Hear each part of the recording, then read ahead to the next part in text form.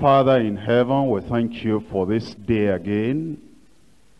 Thank you for the way you've been speaking to us, convicting us, whipping us, knocking us, reminding us of forgotten truths, bringing us on our faces, on our knees, so that we can crawl if necessary, till we crawl and get to the cross of Jesus Christ.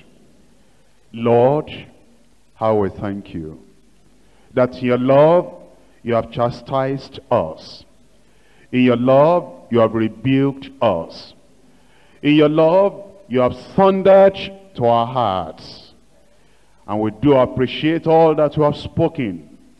And all together as a church, we say we're sorry for all the things we have done, and we're willing to return and come to the center of the will of God, and come to the very center of the revelation of the truth. Lord, we know you called us one by one. You called us as a body. You called us as a church, that this nation, Nigeria, and this continent, Africa, will know of Christ, of the cross, of Calvary, of the new life, of holiness, of revelation, truth, and light, of heaven, and of relationship with you. Because you've called us with a great calling, we cannot be acting with immaturity and childishness. You are calling us to maturity. You are calling us to stand and represent you in the world in which we live now. And Father, we thank you for what you are doing. How you are chiseling off and cutting off every redundant thing from our lives, so that we will be the kind of church we ought to be. And we thank you because we can see the result already. We can see the purging already. We can see the cleansing already. We can see the returning into the fold already. We can see the restoration already. But we know that you've not finished yet. Lord, continue the work. And we pray that your hand will still be upon us in Jesus' name. We pray, O Lord, that all your servants that will come up here, you will use every one of us to challenge your church, to bring your church back to where we ought to be. And this session now, as we look into your word, Father, how we pray that you'll open our eyes, you will touch our hearts, you will convict us where we need conviction. And Lord, we're coming back. As a church, we're coming back. As a whole family, we're coming back. Coming back to the center of the will of our Heavenly Father. That, Lord, by the end of this Congress, we would be rejoicing in unity of faith, that we're now in the center of the will, the plan, and the purpose of God for our lives. How we thank you that in our midst here, there has not been any disagreement with what you are doing. We have not heard of any rebellion against your chastisement. We have not heard of any disobedience against the voice that is speaking to us. Father, we pray that this spirit of unity will continue. And you will wash every one of us clean in the blood of the Lamb in Jesus' name. Thank you for the way that you've given us a heart of reception. That all the people that have been coming here to preach, our ministers from the Lagos church at the headquarters, our ministers from the states, our ministers from local governments and districts, how they all come here and we receive your word from them. Father, we pray that this same attitude will continue with us. That whichever of your servants and the ministers will come up here to lead us into your perfect will be obedient and receptive in Jesus' name. Speak to us now. For we, your children and servants, we're hearing you. In Jesus' name we pray. We come to a session of Bible study now. And this session we're looking at the backsliding of the local church. Yesterday, we looked at the causes of backsliding. And we majored on the backsliding of individuals. But today, we're looking at backsliding as it relates to the local church. Revelation chapter 1, from verse 1. The revelation of Jesus Christ, which God gave unto him, to show unto his servants things which must shortly come to pass. And he sent and signified it by his angel unto his servant John, who bear record of the word of God, and of the testimony of Jesus Christ, and of all things that he saw. Blessed is he that readeth, and they that hear the words of this prophecy, to keep those things which are written therein, for the time is at hand. Verse 11, saying, I am Alpha and Omega, the first and the last. And what thou seest, write in a book, and send it unto the 7 churches which are in Asia, unto Ephesus, and unto Smyrna, and unto Pergamos, and unto Thyatira, and unto Sardis, and unto Philadelphia, and unto Laodicea. Verse 19, write the things which thou hast seen, and the things which are, and the things which shall be hereafter. Chapter 2, verse 1. Unto the angel of the church at Ephesus write, these things saith he that holdeth the 7 stars in his right hand, who walketh in the midst of the 7 golden candlesticks. I know thy works, and thy labor, and thy patience, and how thou canst not bear with them which are evil. And thou hast tried them which say they are apostles, and are not, and hast found them liars, and hast borne, and hast patience, and for my name's sake hast labored, and hast not fainted. Nevertheless, I have somewhat against thee, because thou hast left thy first love. Jesus is the head of the church. And as the head of the church, he is concerned about the happenings in the church, in the body. He had died, and he had given his life for the church.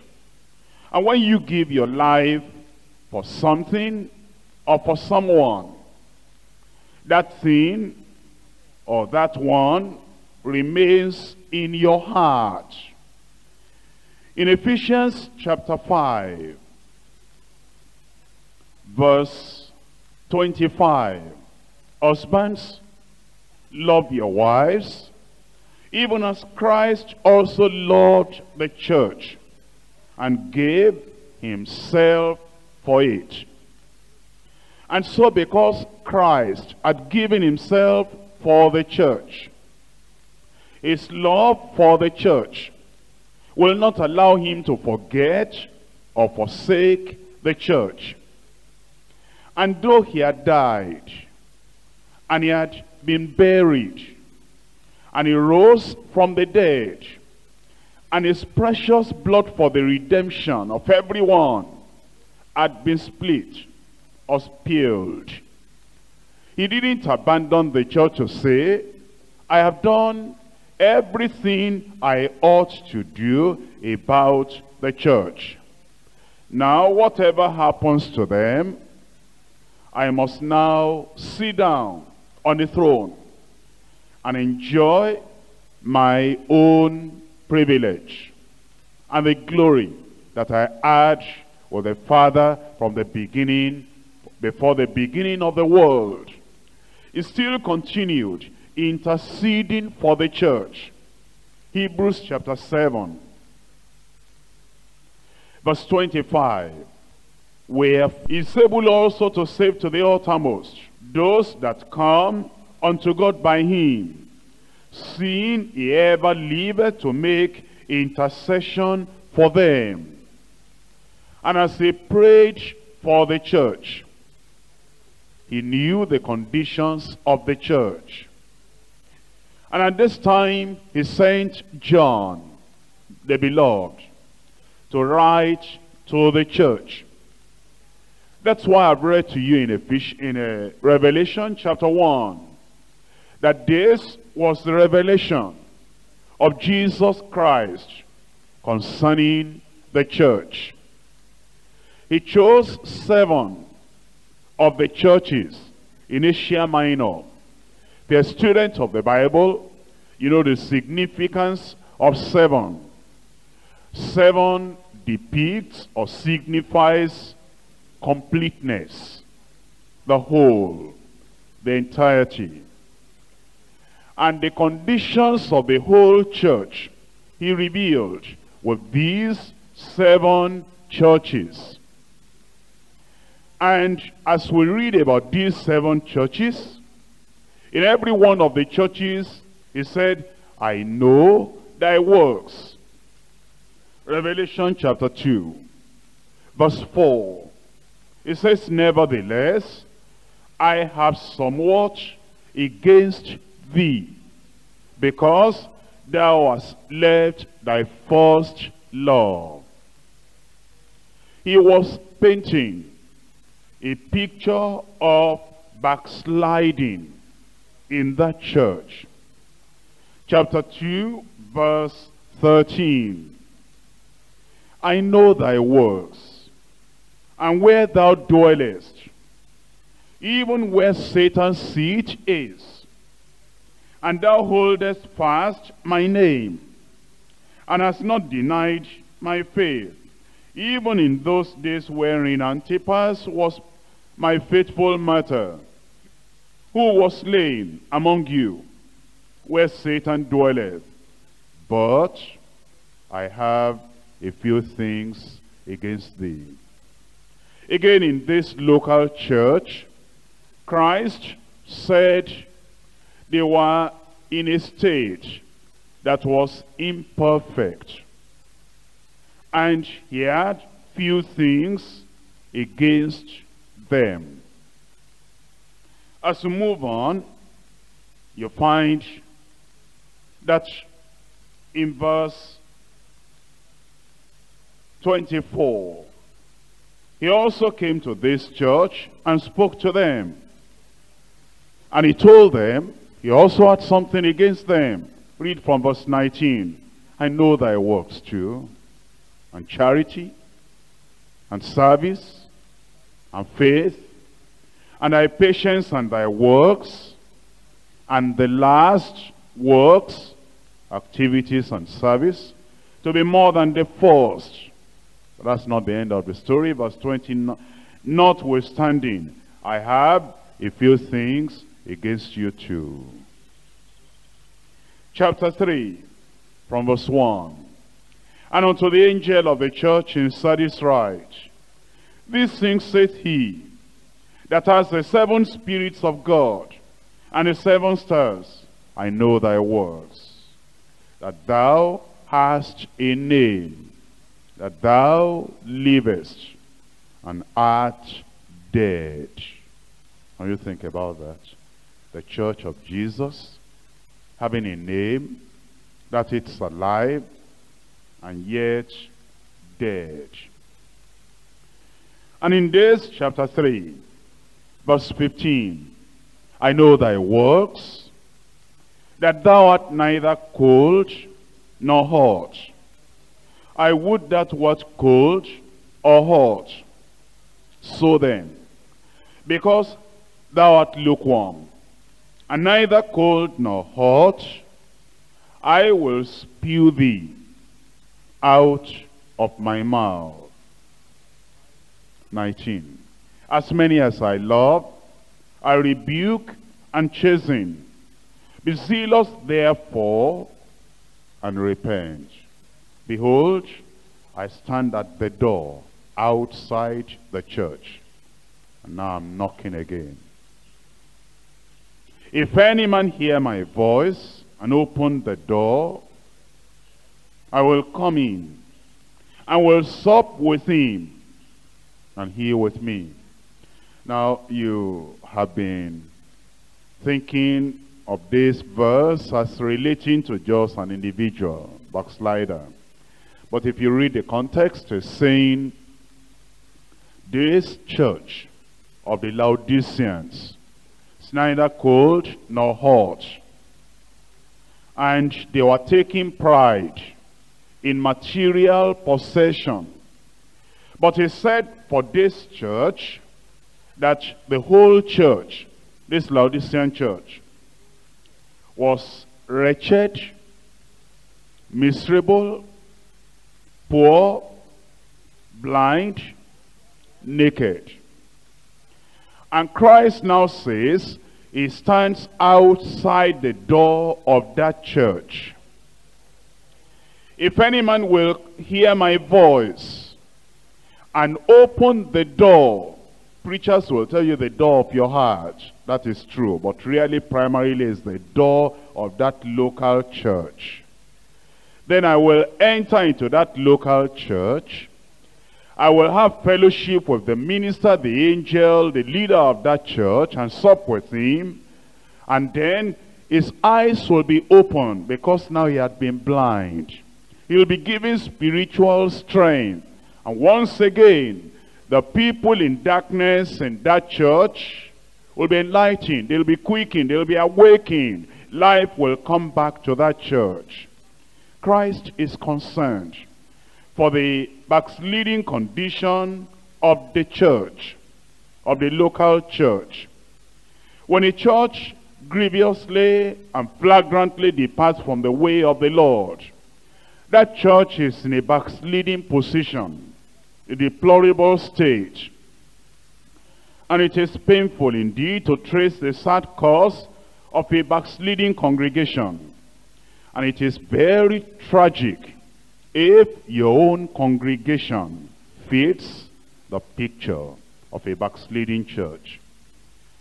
Backsliding usually begins in a local church with the corrupting of the ministry of the word.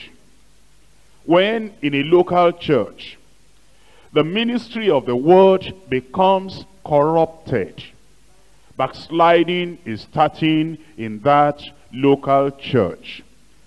In 2 Corinthians chapter 2, verse 17, for we are not as many which corrupt the word of God, but as of sincerity, but as of God, in the sight of God, we speak in Christ. When the minister, the pastor in the church, begins to corrupt the word of truth, backsliding will be beginning in that church. When the light of truth and the strength of grace depart from a church, the church is backsliding. The church should be holding forth the light of the gospel. But when the light of the gospel is not being held forth very clearly and is not shown to the people for all of them to see the light of the gospel, then it means that backsliding is beginning already. And so, what we need to understand, or what we need to learn, is that if we are going to rescue the church from backsliding, we hold forth the light of the gospel. Philippians chapter 2. Philippians chapter 2, verse 15. That ye may be blameless and harmless, the sons of God, without rebuke, in the midst of a crooked and perverse nation, among whom ye shine as lights in the world. 16. Holding forth, not putting it under a bushel, holding forth, not hiding it behind the pulpit, holding forth, not saying, I believe the word, and God knows in my heart, I believe the totality of the word of God. Hold it forth, shine it, let the people see, declare the entirety, the totality of the truth of the gospel, holding forth the word of life, that I may rejoice in the day of Christ, that I have not run in vain, neither labored in vain. When the truth of the gospel and the strength of grace is not being held forth very clearly, openly, publicly, in a congregation, backsliding is beginning. 1 Samuel chapter 3, verse 1. And a child Samuel ministered unto the Lord before Eli, and the word of the Lord was precious in those days. That is, it was scarce. In those days, there was no open vision. You see, when in a church, the word of God is scarce, and you see a lot of other things, a lot of demonstrations, a lot of activities in worship, but the word of the Lord is scarce. References of the Bible scarce in the preaching of the gospel, in the preaching in that church, when it is just motivational kind of talk, when it is just a kind of demonstrative kind of preaching. You see this kind of preachers that their hands do more than their mouth. You find, some kinds of preachers like that, they wave hand and throw up hand and raise up this and throw their leg and kick everything. And it's the lip that ought to do much of the service, much of the work, because preaching is talking, not jumping. Preaching is talking, not waving hand. Preaching is talking, not physical combat. Preaching is declaring the truth of the word of God. When you find out that the word of God is scarce, precious, that the people are not hearing the word, all they're seeing is demonstration, activity, moving this and moving that, jumping down from the pulpit, climbing the pulpit, and demonstrating this and dancing a little while they are preaching. When you see that that is all they're doing in that church, backsliding has begun. You see over here, they were not having the light, the full light of the gospel. And the word of God was scarce or precious in those days, and there was no open vision. You know, the open revelation, when you come to the Word of God, when you come to the church, and the preacher comes and he opens the Bible, and he reads a verse, and he interprets it, and he applies it, and puts it into pieces, and he analyzes it, and he breaks it down, and he breaks it into small muscles, and you swallow the thing. And while you are reading the word and hearing the word, your eyes are widening and opening, your heart is being enlightened, you are being challenged, you are being convicted, you are being moved to pray, you are seeing that you have gone in the error of your way before, you are repenting, you are coming back to the Lord. That's the open vision. You open it up for the people. You explain it to the people. You analyze it to the people. You interpret it to the people. You apply the word of God to the people. Where there is no more clear, plain, open, relevant interpretation of the word of God, and the application that will match the lives of the people, and the analysis and comparing of scripture with scripture, where all that is missing, backsliding is beginning already. And so, when the light of truth and the strength of grace is departing from the church is backsliding, and without repentance, there will be no future for that church. In my preparation of the outline, I read about a church that started long ago. And this church in 1952 grew to a number of 1,200. And there was life within the church. It's called the First Church of Newton. Started long ago. But eventually in 1972, they disbanded when they had a membership of 325.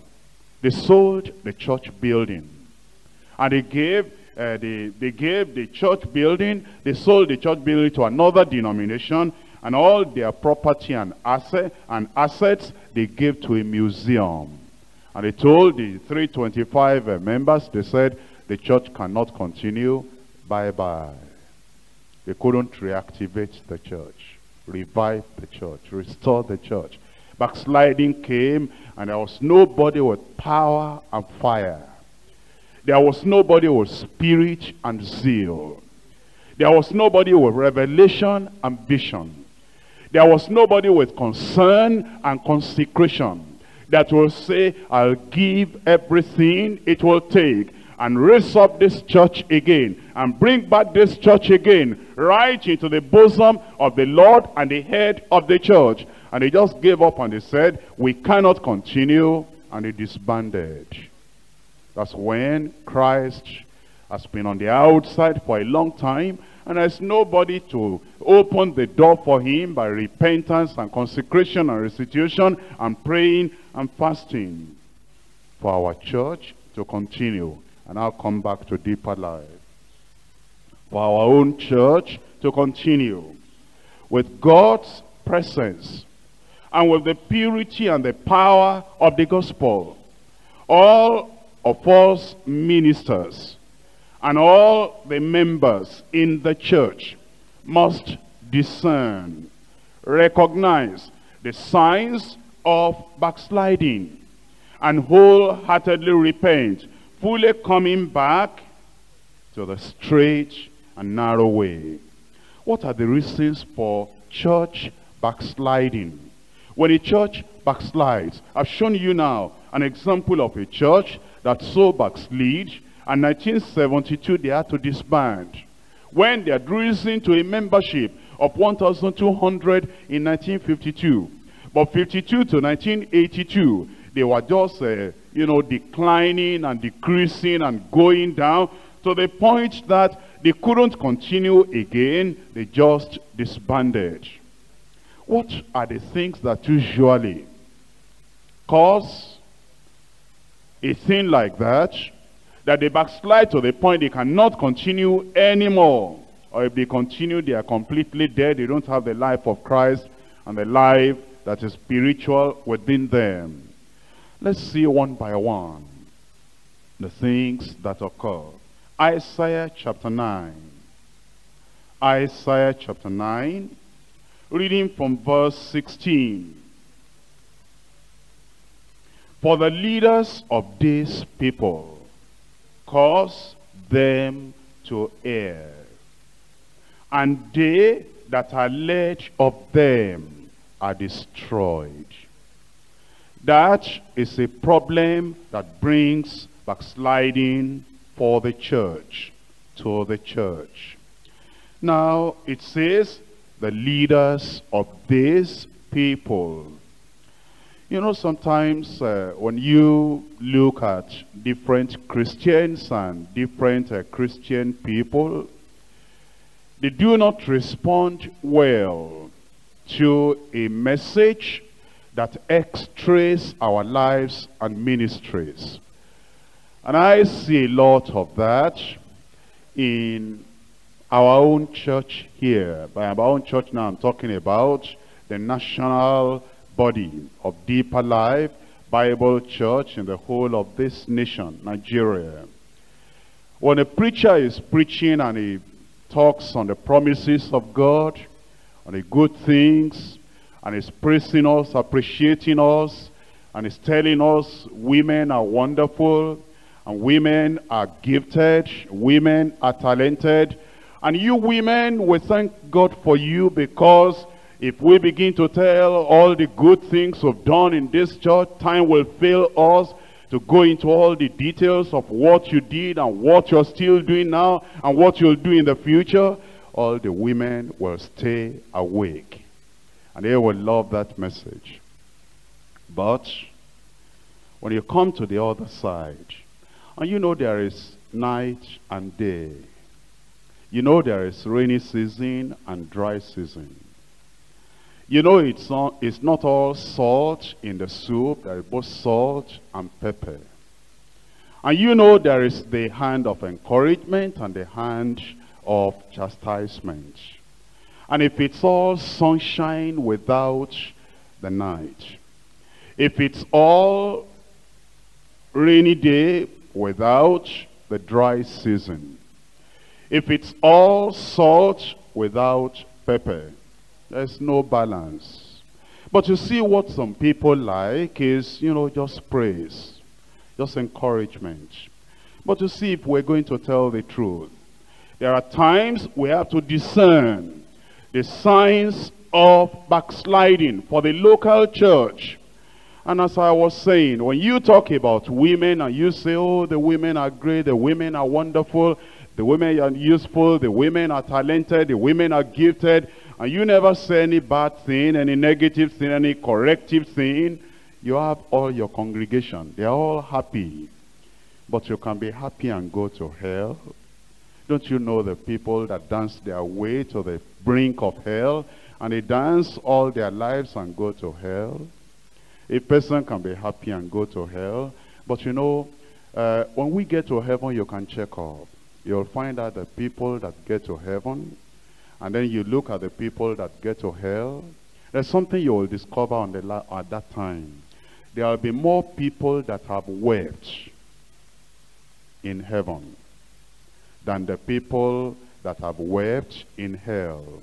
You'll discover many people that have been laughing all through their lifetime. You'll discover a lot of them in hellfire.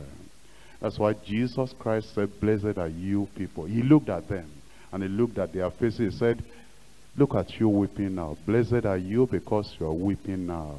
You laugh at that time. Then he looked around and he saw some people that have never wept and that were not weeping at that time. They had everything going on for them. He said, if you knew the future, if you knew the future, woe unto you that laugh now. Because that other time, in the future, you are going to weep without anybody being able to wipe away the tears. You know, the tears of the church is so much. That's why, you know, in Revelation it says, he will wipe away the tears from their eyes. You know, if he has to do it in eternity, it means that all through life, there is time to weep. And if, the kind of message you want, a kind of message that will say, all those women are wonderful, make you laugh, make you happy, make you jump up, there's no future for you. But when you come like this, and we tell you the word of God, and we knock you, and we cut you, and we crush you, and we chastise you, and we tell you the plain teaching of the word of God, that makes you to understand that you have been going astray, and you go before the Lord as if you are the greatest criminal on earth. I will praise God for you. When somebody comes like that, and it's just he rushes and runs to the cross, and he's not even able to look up at Christ, he just falls at the feet of Jesus Christ. There is hope for that person. But the fellow that is always, anything you preach is always laughing, always happy. That one doesn't concern me. I'm the good fellow. I'm the righteous fellow. I never make any mistake. There's no future for them. If you know such people, pray and fast for them. And don't stop your praying and fasting for them until they begin to cry and weep. It's only then you know that your prayers has been answered. Now, I said all that to tell you this. In this verse 16, for the leaders of these people cause them to err. When we talk about leaders, we're not only talking about the pastor in the local church. We're talking about the wives of those pastors. I said all the things I said before to come to the interpretation. The leaders of these people. And you women, you are leaders in the church, and you have contributed in a major magnitude to the backsliding of the local church. If people tell you you have contributed to the progress, I don't know about that. If they tell you have contributed to the revival, I don't know about that. If they tell you have contributed to, the church being militant, I don't know much about that, but I know this, that you have contributed in a very major way, magnitude, to the backsliding of the local church. If people tell you you have contributed to the progress, I don't know about that. If they tell you have contributed to the revival, I don't know about that.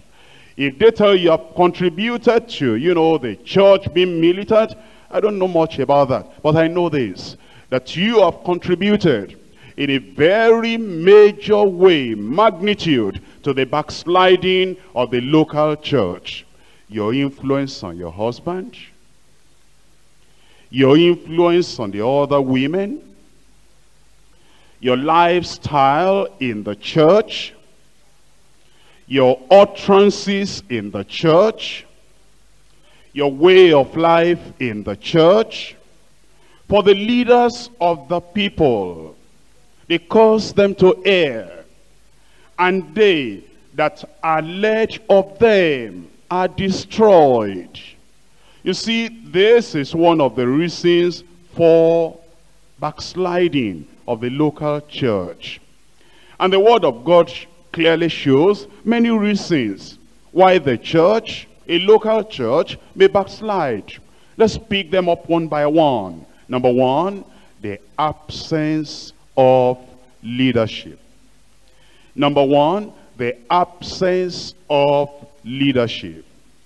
In Exodus chapter 32, Exodus chapter 32, from verse 1. And when the people saw that Moses delayed to come down out of the mount, the people gathered themselves together unto Aaron, and said unto him, Up, make us gods, which shall go before us. For as for this Moses, the man that brought us up out of the land of Egypt, we wot not, we know not what is become of him. And Aaron said unto them, Break up the golden earrings which are in the ears of your wives, and of your sons, and of your daughters, and bring them unto me. And all the people brake off the golden earrings which were in their ears, and brought them unto Aaron. And he received them at their hand, and fashioned each with a graving tool, after he had made each a molten calf. And he said, These be thy gods, O Israel, which brought thee up out of the land of Egypt. I have a question for you. Could they do this if Moses had been there with them? Tell me out loud. No. The absence of leadership. And in some case, his absence was legitimate. In his own case, his absence was God's will. In his own case, his absence was the making of Almighty God. God called him. In his own case, his absence was for the development of the nation of Israel, to get the law from God and bring it to the children of Israel. In his own case, his calling to go to the mountain was even praying and fasting, was denial. And he got the law of God that will be preserved for future generations. In his own case, his absence was not because of self-indulgence, was not because of pleasure. And yet, the absence still resulted in the backsliding of 3 million people. All the nation. You see, when the pastor is not always around, and he says, I put somebody in charge. Moses put Aaron in charge.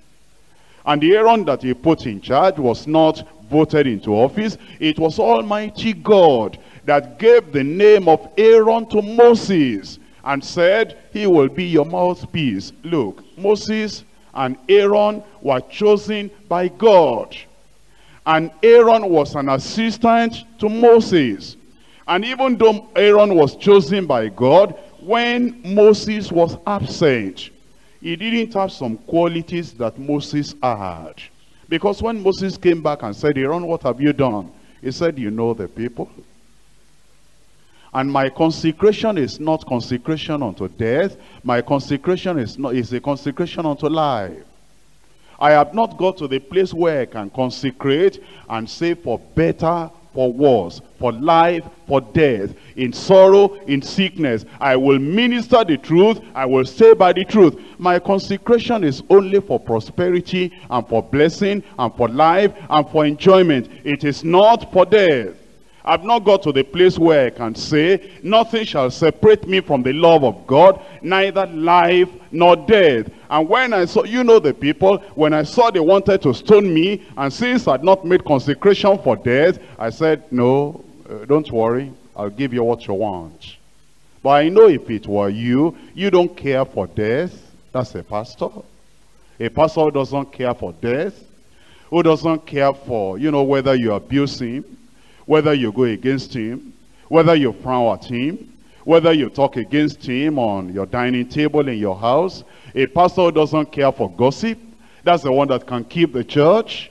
But Aaron was not a person that didn't care for anything. Aaron cared for everything the people were to do against him. And he said, that is why I did that. When a pastor is not staying in the location where we have put him to be a pastor, and it's all the time, he's going to America and going to Europe and going to this and going everywhere. Look at all the churches around, all the denominations. Why are they backsliding? While they are away, a lot of things are happening. Let's say, for example, a pastor like Moses. A pastor that has fire. A pastor that has the Spirit. A pastor that has revelation.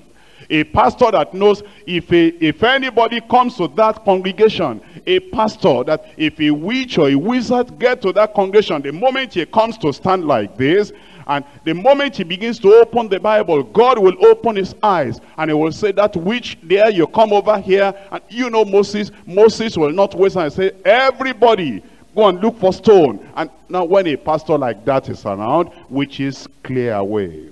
Am I right?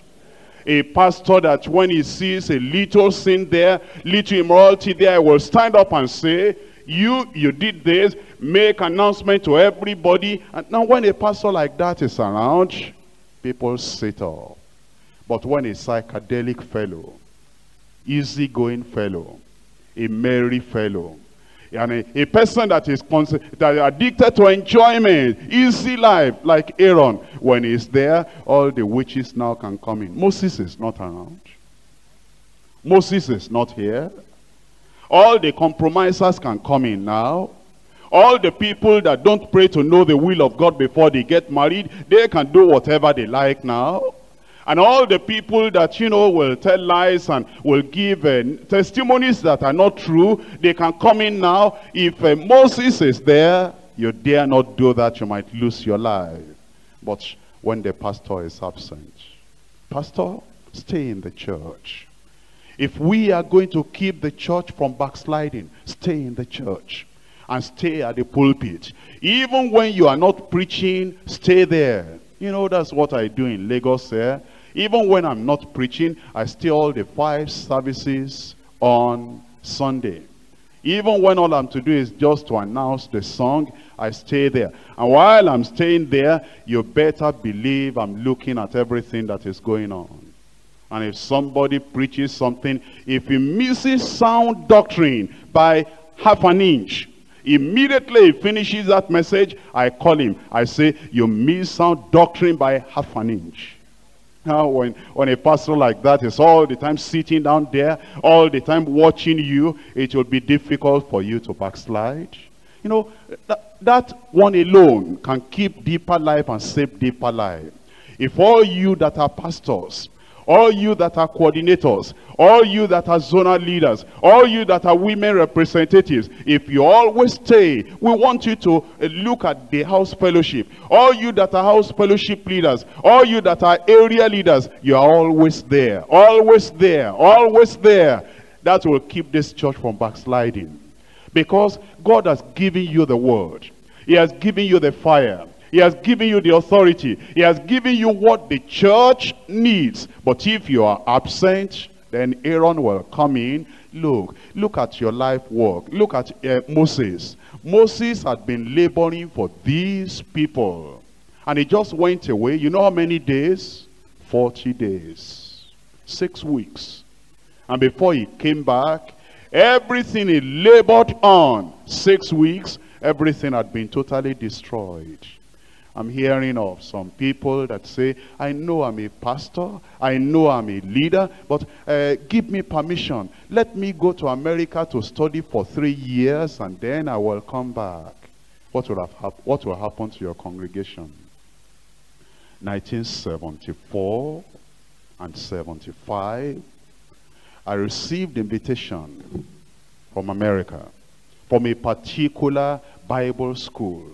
A friend of mine, that I knew in another place before, and who loved me and, wanted me, he wanted good thing for me. He had spoken to the registrar of that Bible college, and they wrote to me, and they said, now you can come. And he said, now I should come, this is my time, I should come for 3 years, and I should come and get, a degree in theology, because if we're going to do this work of, of church work, we need degree, we need masters, we need diploma, we need this and that I should leave. And deeper life was already on at that time. I looked at the invitation, I looked at the privilege, I looked at the opportunities. If you know me, it's difficult for me to spend a week outside the congregation. I'll be feeling like fish out of water. I won't enjoy anything I eat over there. It's difficult for me to be away. Even when I go to preach in other places, there's no place like home. You come back and you like to be at the pulpit. Even if it is to sing Jesus only, Jesus ever. Jesus all in all we sing. Savior, sanctifier, baptizer, healer, and the coming king. We don't hear that song any other place. Have you been hearing it other places? Except those who hear it from here, and then they take the fire from here. And you know, when you go out here, you go out there, you don't hear any song like deeper, deeper. I pray, I want to go deeper. You don't hear any song like called unto holiness.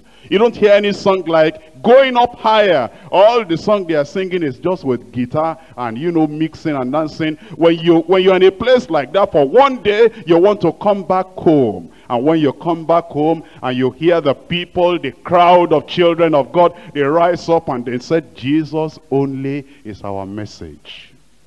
Jesus all in all we sing. Then you know you are back at home again. But anywhere you go, you don't hear all that song. The real word of God, you'll be like fish out of water. And I rejected all that offer. All the things that they were giving, I rejected. Do you know that Bible school are still calling me? This year, I've received a prospectus. I never applied. They said I should, you know, come for, you know, postgraduating, you know, this and that they have heard about the work I'm doing. Now I need this, now I need this. And, you know, the names of some schools, very high schools. Fuller Theological Seminary. Sent, you know, brochure to me, letter to me, and a scholarship form and, you know, all the project and everything. What I could just this year. And without, I didn't apply for that. They are calling me to come and do this and do research, and then they put at in the letter, they said, we will also give you a opportunity to share with the student body what is going on in Africa. You think I will reply such a letter? Now you see, when the pastor is absent, when you do not stay in your congregation where you are, you see the church can backslide. So number one is the absence of leadership. Reason why churches, local churches backslide is leaders' bad example. Let's look at Jeremiah. Jeremiah chapter 50 verse 6. Jeremiah chapter 50 verse 6. My people have been lost sheep. Their shepherds have caused them to go astray. They have turned them away on the mountains.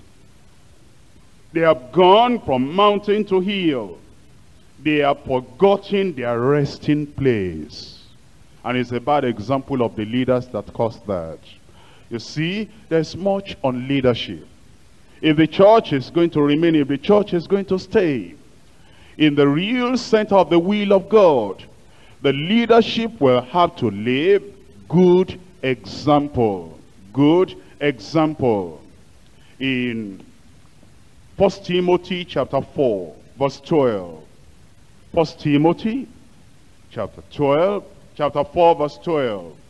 Let no man despise thy youth, but be thou an example of the believers, an example in word, an example in conversation, an example in charity, an example in spirit, in fervency and zeal, an example in faith, an example in purity.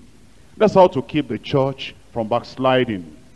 When you as a pastor, you as the pastor's wife, you as the zonal leader or coordinator, you as the area leader or woman representative, when you have a good, challenging, convicting, convincing example, then the church will remain.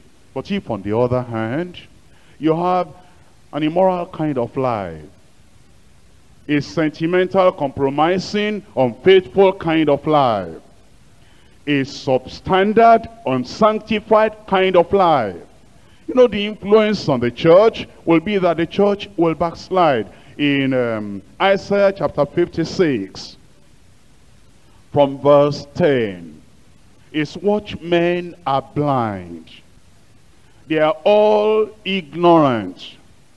They are all dumb dogs. They cannot bark, sleeping, lying down, loving to slumber. Yea, They are greedy dogs which can never have enough. And they are shepherds that cannot understand. They all look to their own way, everyone for his own gain, from his quarter. Come, say they, I will fetch wine. Remember, these are watchmen. Remember, these are leaders. Remember, these were the people that were supposed to show the people the way of the Lord. He said, they say, come, I will fetch wine, and we will fill ourselves with strong drink, and tomorrow shall be as this day, and much more abundant. You see, when it is like that, and the leaders have bad example, then the church will not be able to follow the truth and the light. Our lives matter a lot to the congregation. The third reason, immorality and love of money within the leadership. That causes backsliding, immorality, and love of money within the leadership. In 1 Samuel chapter 2, from verse 12.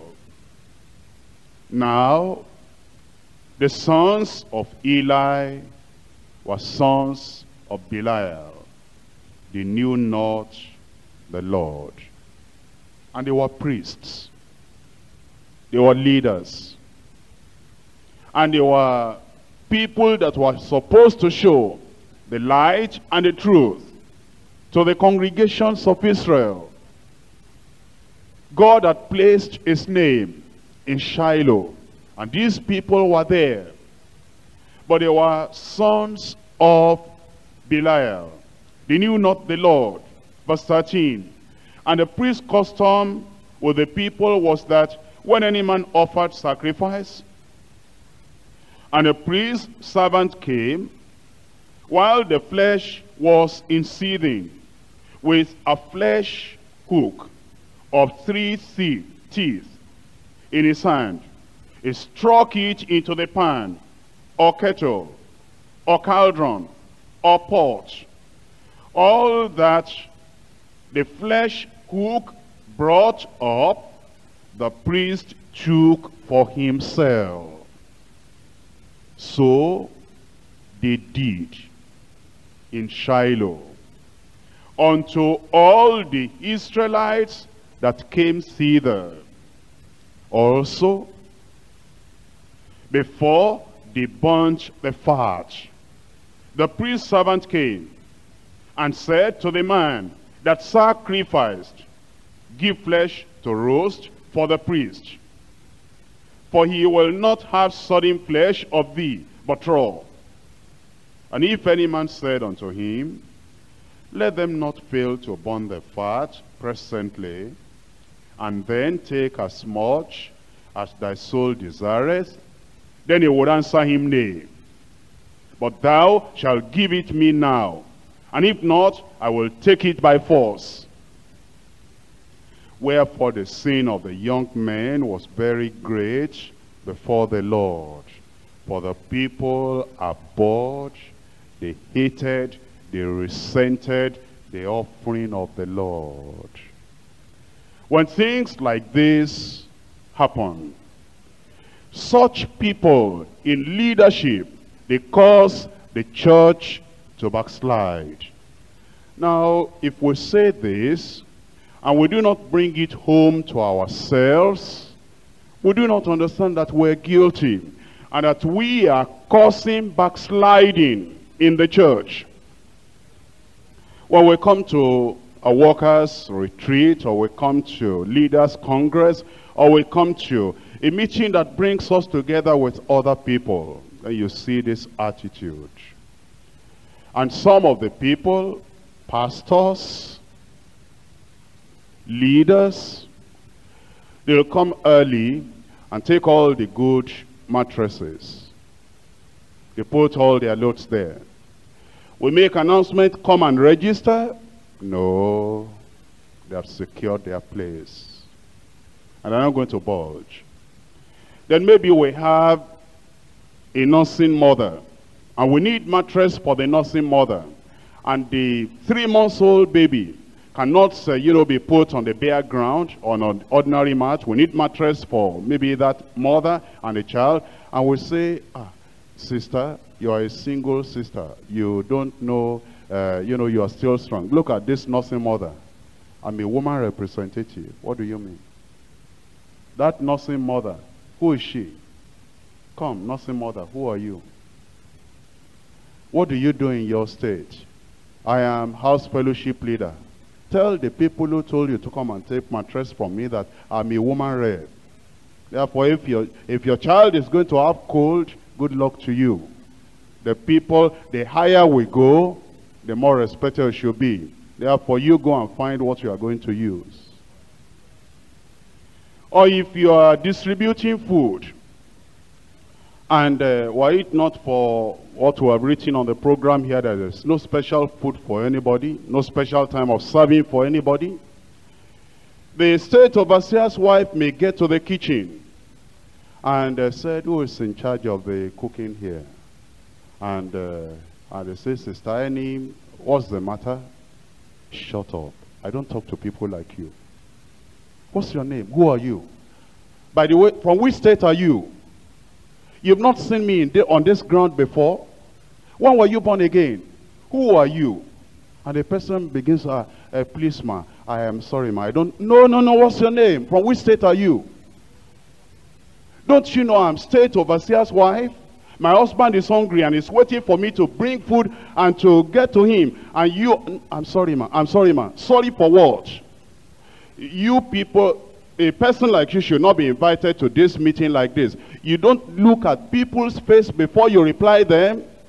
And the person begins to kneel down to state overseer's wife. The quarrel is not finished in 1 hour. And then she gets in there, takes milk, takes Bonvita. Sister, we bought this for the nursing mothers. Nursing mothers are greater than my husband's state overseer. And sister, I didn't know that it's for state overseer. What's different from what this Ophna and Phinehas did? Food, meat, milk, gari, rice.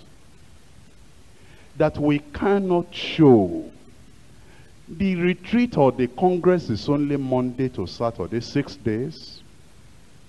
Can't you watch with me just 1 hour? Celestial people will fast for 7 days. CAC will fast, dry fast 7 days. Here you are. You can't you fast 1 day? That state overseer's wife will fight on gari, on rice. No wonder the church is like this. And if we say now everybody go to the hostel, now all of us who are going to sleep at the hostel, state overseer's wife can hear that, will never budge. Will stay in a place, fan. I don't know whether they even have air conditioner there now. They get a lot of things I don't know anything about, that I never give permission for. That's why I've been very strong in some things I'm saying this Congress. And the state overseer's wives are there, and we say, now come out, we want them to do this, and you come and lead, and you help us in the kitchen, help us there, help us there. State overseer's wives will not be there. And when we eventually see them, they are cooking special food, and you hear the smell of food. Is there a restaurant around here? What's the matter here? Then you discover there is special something going on, deeper life. And yet, these are the people that are saying they stand on sound doctrine. They are the pillars in the church. You are a caterpillar in the church. You are the people that are breaking down the pillars that we built up many years ago. Because of food, because of convenience, because of housing, because of mattress, because of bed sheet, because of pillow, because of little things. Tell me, my sister, when Moses went to the mount, 40 days, did he take mattress there? Did he take camp bed there? When our Jesus, when he went to the mountaintop to pray, did he take camp bed there? Mattress there? The Mount of Transfiguration that we read about in the Bible, do you see mattress there? What's the matter with us?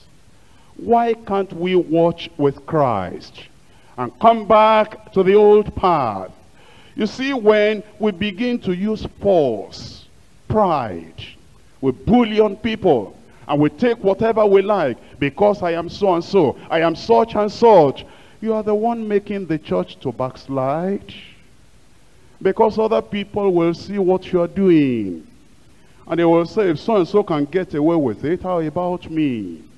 If so and so can get away with it, how about me? You see, these people, let's correct our ways.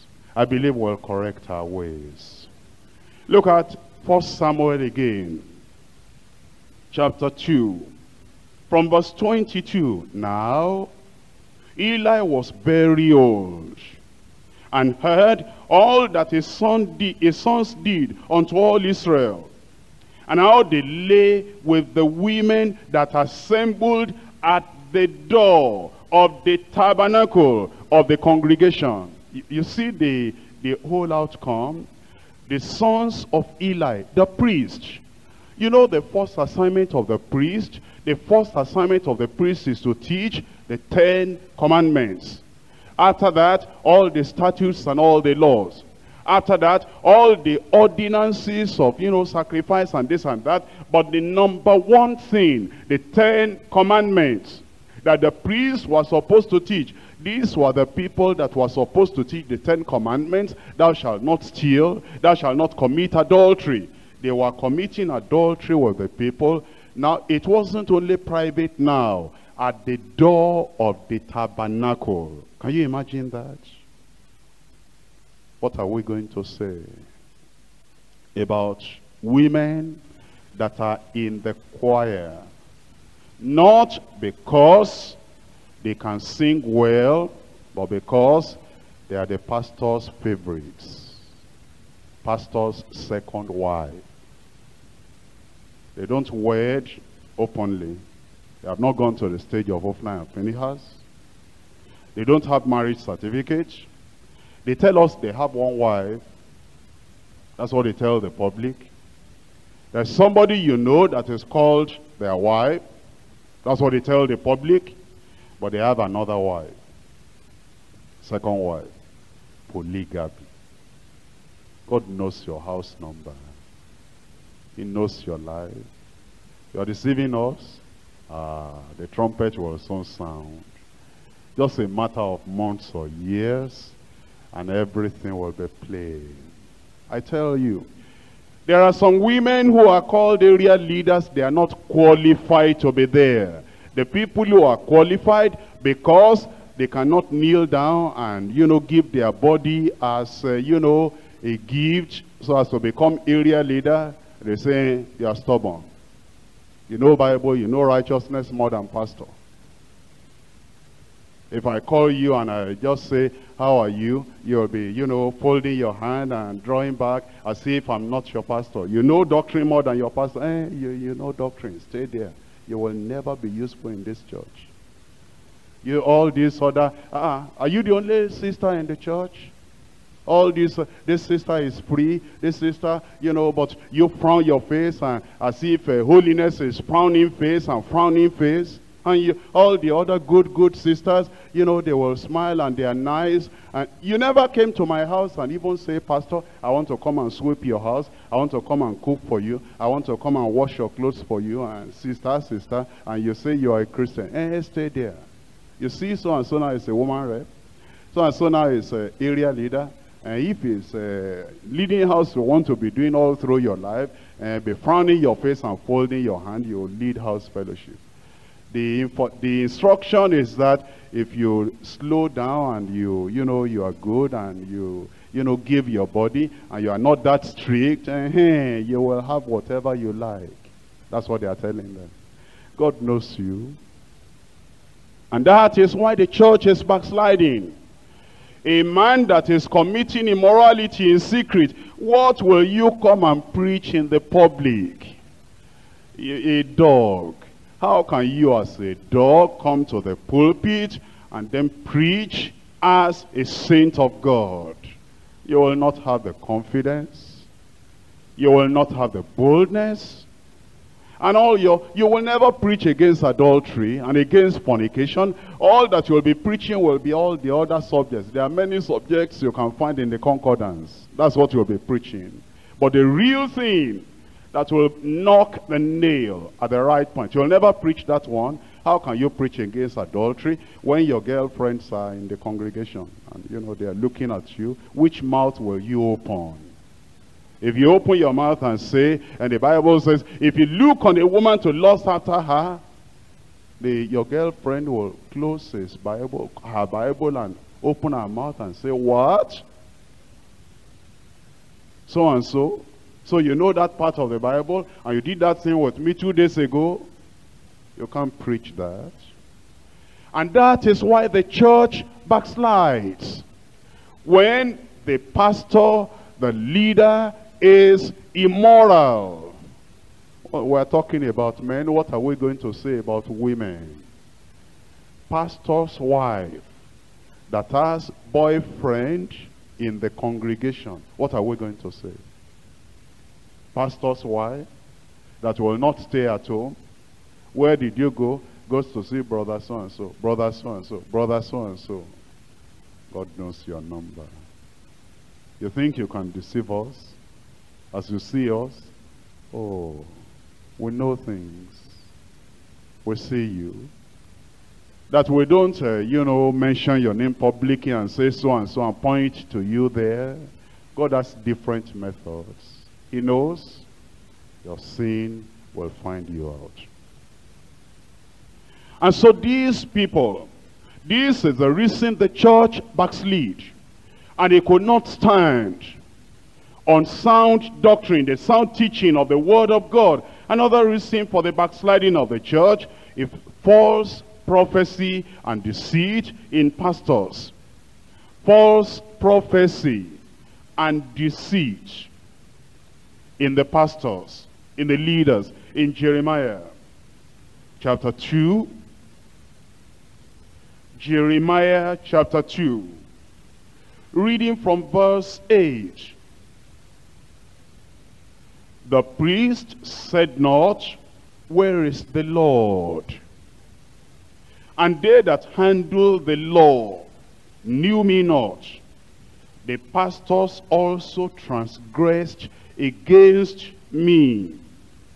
And the prophets prophesied by Baal, and walked after the things that do not profit. Prophecy comes in different ways. And you better make sure that you are really following the Lord. It is not everyone that says, thus says the Lord, thus says the Lord, that has the genuine Spirit of God. Make sure you are really following the Lord. And do not just, it's not compulsory to say, thus says the Lord. There is enough, thus says the Lord, from Genesis to Revelation. Except ye repent, thou shalt likewise perish. That thus says the Lord. Repent and believe ye the gospel. That is, thus says the Lord. And whosoever shall call on the name of the Lord shall be saved. That is, thus says the Lord.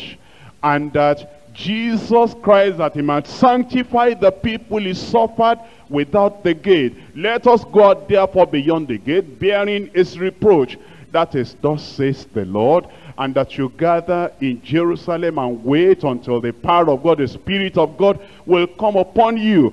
Because as John baptized with water, ye shall be baptized with the Holy Ghost not many days since, for ye shall receive power After that, the Holy Ghost is come upon you, and ye shall be witnesses unto me, both in Jerusalem and Judea, Samaria, to the uttermost part of the earth. That is not, says the Lord, without holiness no man shall see the Lord. That is not, says the Lord. You have all the thus says the Lord in the Bible, and you are looking for another thus says the Lord, and you are becoming occultic. Becoming occultic. Because you call the name of Jesus 5 times or 7 times before you say what you want to say. What is that one? You lie on the ground, you roll on the ground before you pray. What is that one? You put on a kind of a particular spiritual Negro music before you can pray. The music will be there, you'll be praying. What is that one? And all that you listen to is only promises of God. What is that? It's the totality of the Bible. But you know, as you bring in this and bring in this, and you say, well, I can see this, I can see that. Balaam also saw. He saw prophecies. He saw vision. He had trance. Where is Balaam now? He's in hellfire. It is not everyone that says, Lord, Lord, that shall inherit the kingdom of God, except only those that are doing the will of my Father who is in heaven. For many shall come unto me in that day, and they will say, Lord, Lord, have we not prophesied in thy name? And have we not cast out devils in your name? And in your name have done many wonderful works. And after all that itemizing and categorizing of all the miracles and signs and wonders, Jesus will say, depart from me, I never knew you, ye that work iniquity. Where did you get your revelation when you are not sanctified? You are beating your wife and you are prophesying. Where did you get your prophecy?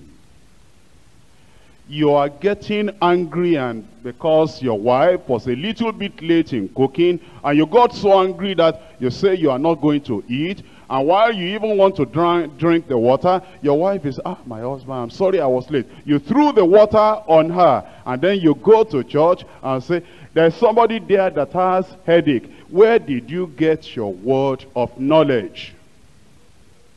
How can a man know purity, no holiness, no sanctification, then come to the pulpit? Don't do this rubbish in our pulpit. This is not your own, this is Deeper Life pulpit. Our pulpit should be pure. But all these people that do all these things, then they come in front of the congregation and say, there's somebody there. Shut up. Which person is there? Who told you there's somebody there? And then the Lord will tell you on the last day, I never knew you. Depart from me, ye that walk iniquity. Get pure. That's what our teacher was teaching us this morning in the gospel landmarks. Purity before power. That we will be holy unto the Lord, before the Lord, all the days of our lives.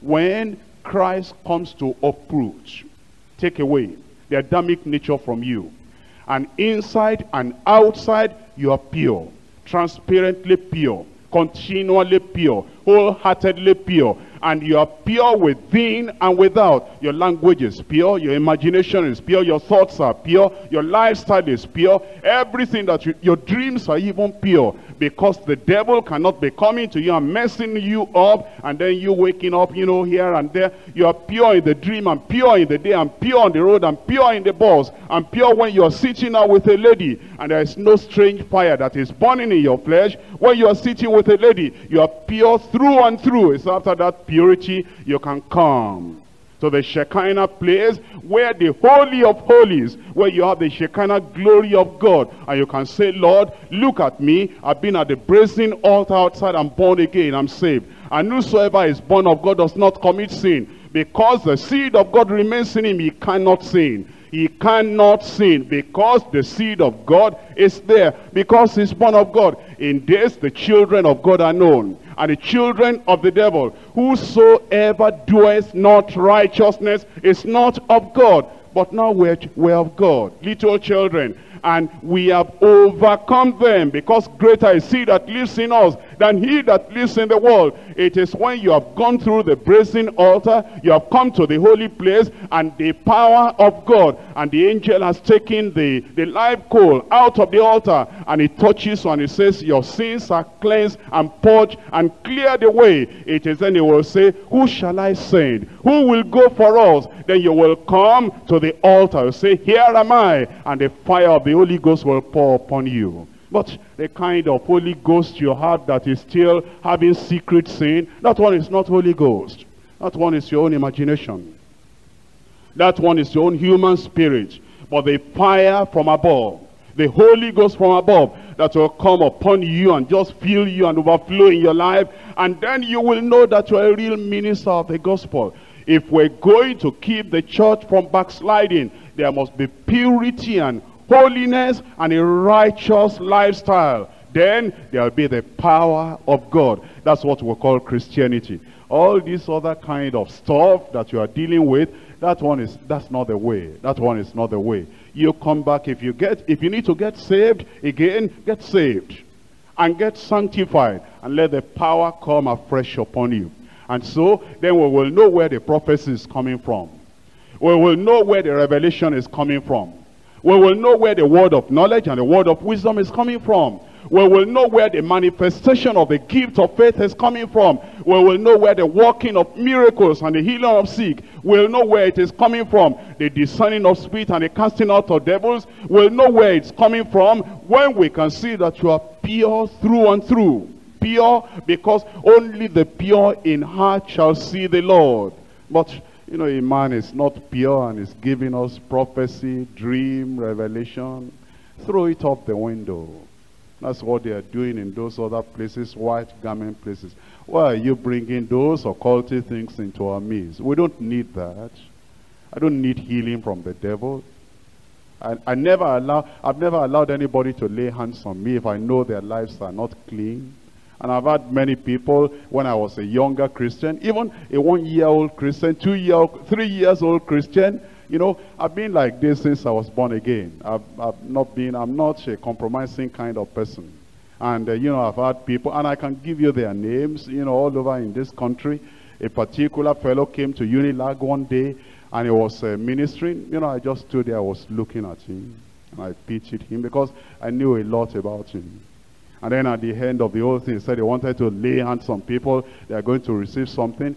And because I was the lecturer at the university, you know, he called me. He's a bold kind of person who he wanted to demonstrate. He said, brother so-and-so. He mentioned my name and said, let me lay hands on you and demonstrate. I said, me? I said, no, never. And he started saying, in Jesus' name. I said, not me.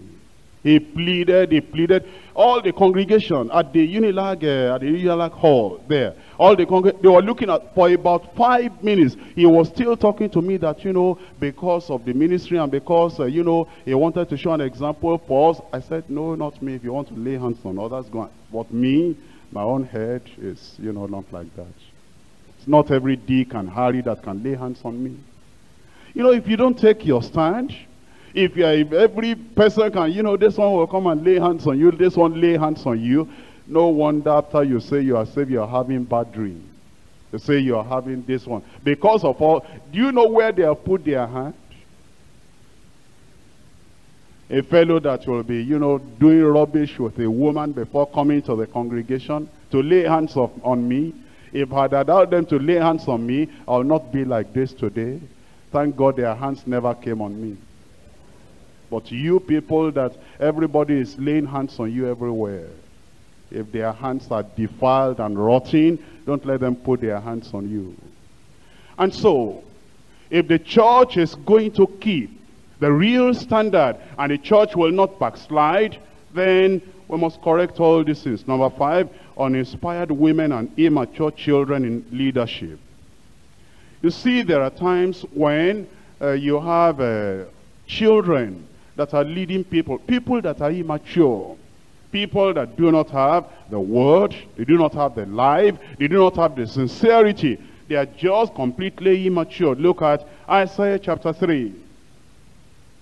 Isaiah chapter 3, verse 12. As for my people, children are their oppressors, and women rule over them. O my people, they which lead thee cause thee to err, and destroy the way of thy paths. Then let us look at 1 Kings chapter 21. 1 Kings chapter 21. Verse 25. But there was none like unto Ahab, which did sell himself to work wickedness in the sight of the Lord, whom Jezebel his wife stirred up. You see, women, if you are not, whenever you are talking to your husband, you take the place of the Holy Ghost. In the early years of this ministry, if I gave a message to a man, generally their wives don't even know until they come to the pulpit to preach. In the early years of deeper life. But now, under all sorts of excuses, they'll be saying, so I can pray with you, so I can do this, so I can do this. As the pastor called you, has he given you a message? What message did he give you? Are you the Holy Ghost that is to give him inspiration? Are you the one that is to teach him what he's going to say? And while he's preparing that message, my darling, my brother, if you give this illustration, if you give this example, and all the people that have offended her in the local church will pump everything to the heart of her husband. And then when the man comes to preach, the people I knew before that can preach heaven down, I see their messages now, they have pumped them with another information. They cannot preach the word again. You women have done havoc. You've influenced your husbands in the wrong direction, in the wrong way. Leave them alone. Stay in your place. Do the little we tell you to do. And if there's any extra that we want you to do, we'll tell you. But don't get to the places where we have not put you. You are not the Holy Ghost. You know, sometimes it's the wife that determines who is disciplined in the church and who is not disciplined in the church. And in some churches, deeper life, if the pastor there disciplines somebody, if that fellow can go and lobby for the wife, and then the wife will say, don't worry. 1 week, you'll come back. And the fellow will go back to the husband and say, darling, you know, all these people, we ought to be patient for people. And actually, you know, I heard that sister so what did she do? She's a good fellow. Maybe it's just a little mistake. When they are eating, she talks about it. When they are sleeping, she talks about it. And the man within 1 or 2 days will call the son and say, okay. And the man is not even wise. And he will say, it's my wife that saved you. You better go to her and go and thank her. Church, they've destroyed everything. The discipline that we used to do in the Spirit of God, the discipline that we used to be led from heaven, the discipline that we used to be led by the standard of the teaching of the Word of God has become women's rod to be using. And anybody, if the wife of that leader is not happy with you, you are in trouble.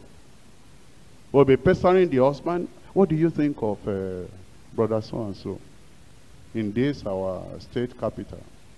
He's so rude. Never knows how to say good morning to the pastor's wife. And this woman will pester her husband until the husband will find one flimsy excuse somewhere. You are late for coming to a workers' meeting, 10 minutes. It's not the lateness, it's the thing that the wife pumped inside. It's just looking for something to use. Okay, because you are late, go. And then she'll get back home and said, darling, I got that man today. Which man? The man you have been telling that I should kill now. That I should kill his spirit, kill his ministry, destroy his life. I've done it for you. I've killed Naboth for you. Everything. Naboth is buried now. And then the woman will cook good food for her husband to thank her husband for killing a worker in the church. You women, church, that's why the church has lost standard. But you, pastor, when God chose you as a pastor, he called you like Abraham, he called you alone. And when your wife wants to intrude into the sacred ministry that is given to her by the Spirit of God, you tell her, woman, this is not family matter. This is a sacred office. And we are not sitting down together, ruling the church. I have been sent here from the headquarters. I am in charge. Shut up. You talk about cooking, we'll talk about that together. You talk about our own children, our little family, we'll talk about that one. About church, members in the church, you shut up. That will be a good church. But if we don't come back to the standard, and it is your wife that is ruling the church, telling you should not be preaching, who should be preaching, look, you give message to somebody. If you give message to somebody, didn't you pray before giving the message to him? That brother so-and-so, we're going to have a state retreat, and you will preach. And then you come back home. And your wife has no business knowing who is to preach. What's her business in that? And eventually the wife will come around and say, have you finished preparing the program? Starting, they want to start story. They want to start havoc. They're looking for Naboth to kill. Have you prepared the program? Yes, I've just finished. Who are the people that are speaking? Because this retreat, I've been praying and, we've won the power of God down. Don't mind her, it's a lie. It's looking for information. Well, brother so-and-so, who else? Brother so-and-so, who else? Sister so-and-so, who else? Brother so-and-so. Brother so-and-so, have you told him? I just told him yesterday so he can prepare in time. My spirit doesn't agree with that brother. Your spirit? That's your business. If the Holy Ghost agrees with the brother, that's all. Your spirit, who cares for what your spirit agrees with? My spirit doesn't agree with that brother. I don't know. Anytime I just see him, the way he walks, the way he does his face, the way he sits down, the way he even looks at a person like this, no respect. The way I see him, my spirit does not agree. What am I going to do now? Well, anyway, if you say I'm your wife and you love me and we're doing this work together, we're suffering together, okay, the man will say, I'll see what to do. Then the man will call the fellow and say, brother, have you started preparing that message? I've almost finished, sir. Something occurred to me. I'm thinking, all right, don't mind. Let me take that message from you. If there's any other thing, I will give you when we get to the retreat, but don't worry. And whoever gives the info, I think I may even want to handle it myself. You understand? So never mind, another time will do. And be praying for us, be praying for, we are all working together, whether we preach or not doesn't matter. I mean, everybody is working for God. They say, lie. And then we'll go back home and say, my wife, I found a method. How did you do it? You know me, anybody I want. If you tell me to knock anybody, I know how to knock them. Church, the church is destroyed. We're not being led by the Spirit of God again. It's the wife that is pushing the man, pushing the man, pushing the man. And if you continue like that, well, by the grace of God, there are some of us who will rescue the church. But you and your house will be destroyed. You are touching the church of God. God is raising up a brother and is putting his spirit upon him, and you say your spirit does not agree with somebody God is raising up, this one is not politics, this one is church. Let your husband alone, so he can give the message to whoever the Spirit of God directs him. In the early years, this is how we did it. And this is how we did the work that by the grace of God things expanded. But now, as we have come to this stage, and there are Jezebels, wives, that will not allow husbands to have a free hand in doing the work of God. Please, we came to this Congress so as to brush off every corrupting thing in our lives and in the church. And I'm believing that this backsliding church is going to come back. And all the signs of backsliding that we're looking at, that I'm talking to you about, God is going to purge us in Jesus' name. Then there is congregational conspiracy against the truth. When the congregation frowns at the truth, when the congregation does not love, does not like the real pure teaching of the word of God, there will be backsliding. And when there is preference for compromising preachers, when there is desire for temporal blessing above spiritual blessing, or when there is unchecked sin in the congregation, no discipline again. Everybody is just doing whatever he likes. And we cannot talk straight to them and get things corrected. Or when prosperity and abundance without holiness and zeal is the order of the day. Or when there is influence of strange preachers on us. You know, in the early days of this church, all the cassettes we listened to, they were cassettes of deeper life. But we have children now, we have people who have raised up in this church. For a long time now, they have not listened to the cassette from the headquarters church here. They listen to these shouting, screaming American preachers. A lot of noise, but no revelation. A long message, but no conviction. That's what a lot of our people are listening to now. And you are taking food that doesn't have spiritual nutrients. All those cases, they don't have spiritual nutrients. And sometimes when I see some of our preachers preach, I can tell they have outside influence, the way they preach. You can easily tell. The way they talk, the things they say, and even their interpretation that is not rich and deep enough to bring any conviction to anybody. You can see that they have been going along with this superficial kind of preaching that brings no conviction to anybody. Let's remove all those cases, all the literature, and all the things that are infiltrating into the church. And when there is partial obedience, unfaithfulness, and insincerity, that's the problem with Saul, that he went out to destroy the Amalekites. But instead of doing everything that he ought to do, he just did part of what he was supposed to do. If the church continues like that, and the church becomes backsliding, will God just allow the church to go on like that? No, there will be wrath and judgment for backsliding churches, because God has no pleasure in a backsliding congregation. He always withdraws his presence from such congregation. The consequence of such withdrawal will be unanswered prayer. And when prayers are not answered, that in turn will lead to suffering under the power of darkness.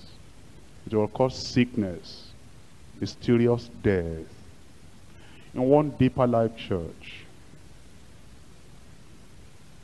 that church, they were in their locality. They appeared to be moving on. And they were giving, they were writing to me and giving me reports of, expansion and this and that, vehicle, transportation, increase in number, this and that. But nobody knew what was happening under the, under the carpet. But something started happening. People were dying in that church. I'm talking about Deeper Life. I'm not talking about any other church. Deeper Life, local church, a branch. This, and not a church of thousands. You know, in a church of 50,000, somebody will die once in a while as they get old, and you cannot escape because it's appointed unto men once to die. After this, the judgment. But it's small, in a way, I will call it a small church, not thousands of people, just moderate church. And this fellow will just die. This other fellow died again, and I was, receiving information, mysterious death, accidents, a lot of things.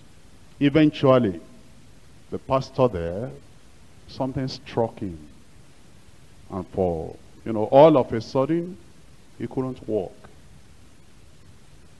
couldn't move.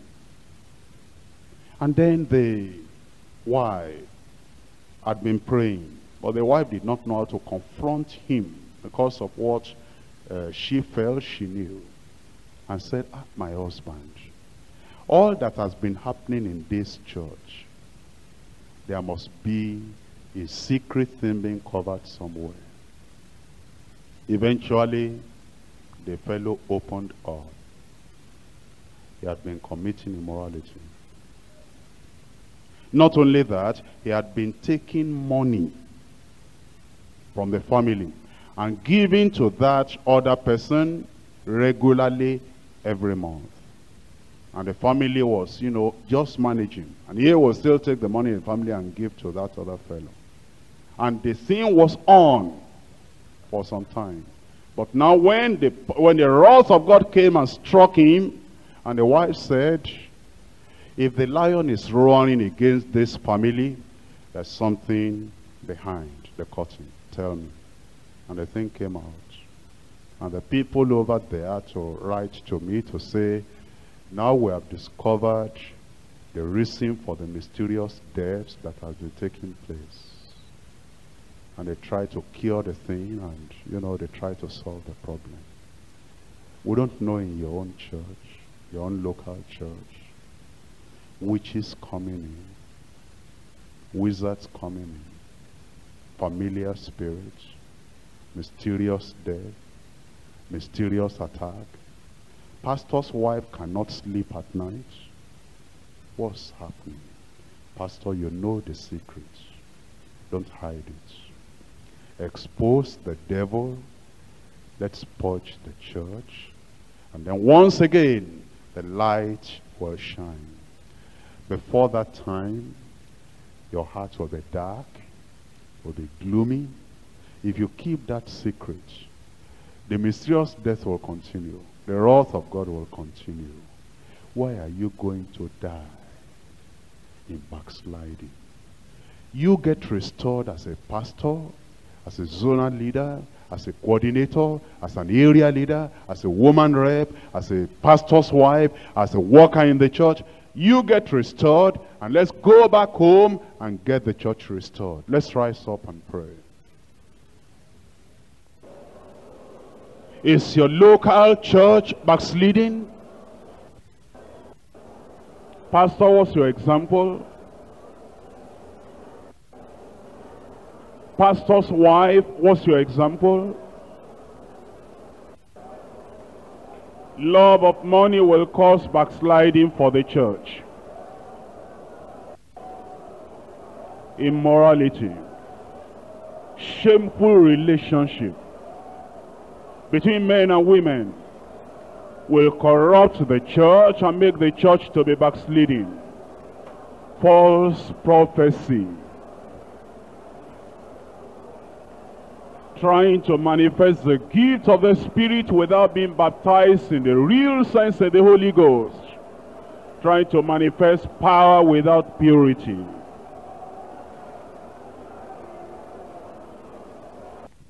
Don't wait for the wrath of God to fall upon you and your family.